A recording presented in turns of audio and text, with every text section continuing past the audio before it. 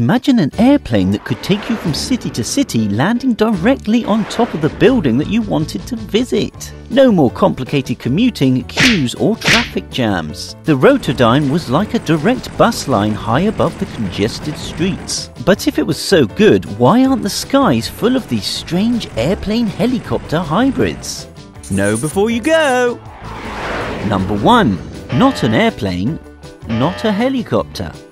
The Rotodyne was quite unique. It could take off and land vertically, capable of flying its passengers right onto the hotel where they were staying. However, unlike a helicopter, the rotor-blades had no heavy motor powering them. They used autorotation. The forward motion of the two turboprops would turn the rotors, causing enough lift to support the craft.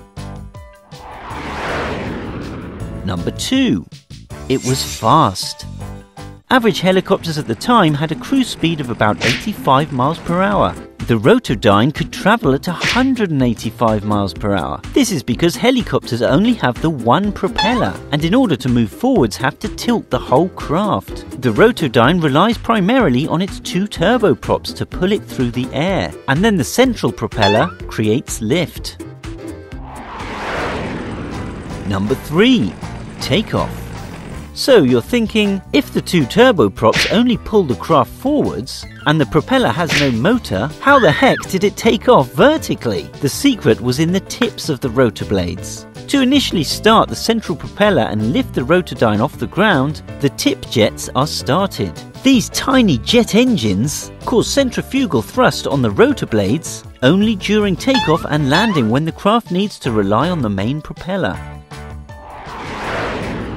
Number 4. It was cheap. In cities like New York during the 1950s, traffic was a huge problem. Getting from the airport to your hotel could almost take longer than the flight itself. So some companies started a helicopter ferrying service, flying passengers over the congested roads straight onto popular skyscrapers. But the service was so costly it could only survive with government subsidies, which were soon cancelled. The Rotodyne, however, being so much faster, was 8 times cheaper to run than a helicopter. Number 5. It was safer. If there is a fuel or power outage on a standard commercial airplane, they pretty much fall out of the sky. But because of the Rotodyne's huge propeller that doesn't even have a motor, it auto-rotates down to Earth safely and at a slower speed than a parachute. Number 6. It was bigger. Larger than any transport helicopter of its day, it had a fuselage of 18 meters, being able to transport 40 passengers and 2 crew members. So if it was bigger, safer, faster and cheaper to run than any of its competitors, why on earth aren't we all travelling in Rotodynes right now? Number 7. The noise.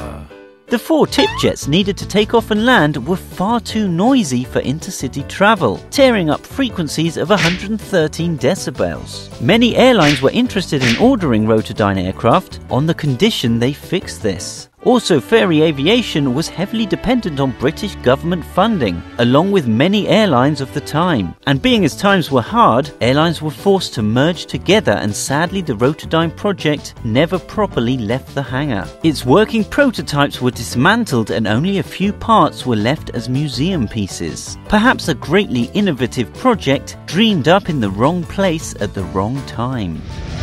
If you liked this video, show you care and hit that like button.